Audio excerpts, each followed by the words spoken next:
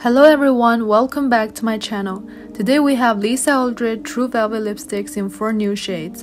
Every time of this year, she launches exciting new products and restocks the bestsellers. They're known for the iconic gold vintage packaging and true velvet texture. Without further ado, let's get into the swatch.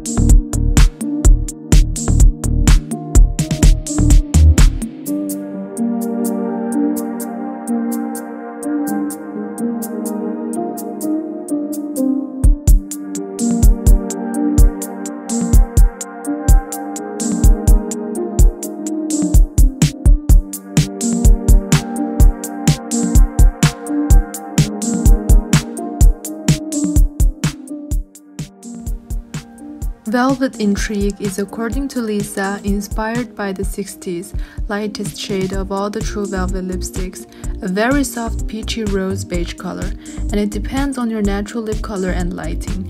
Under the light source such as studio light, the color may appear more pale. Since Paris is not always sunny, you can see my demonstration on this rainy day and a bit sunny after.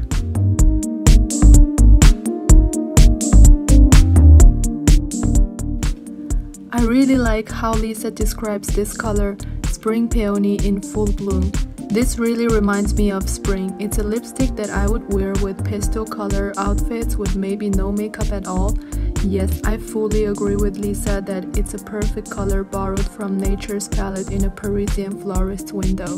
It suddenly reminds me of Nina Kolchitskaya, who is one of my favorite artists.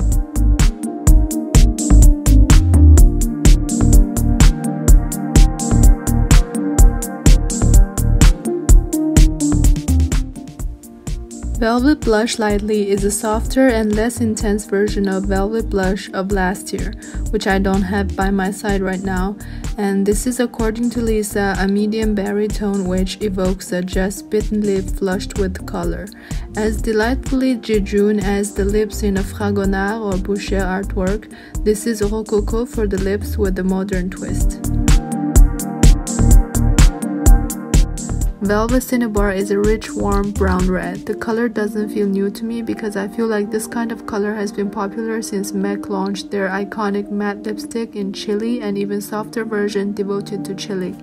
And Giorgio Armani also has similar shades. What actually caught my eye in the description is that it's used extensively as a cosmetic, most famously by Queen Elizabeth I, to create an intensively dramatic and powerful effect on the lips and the cheeks.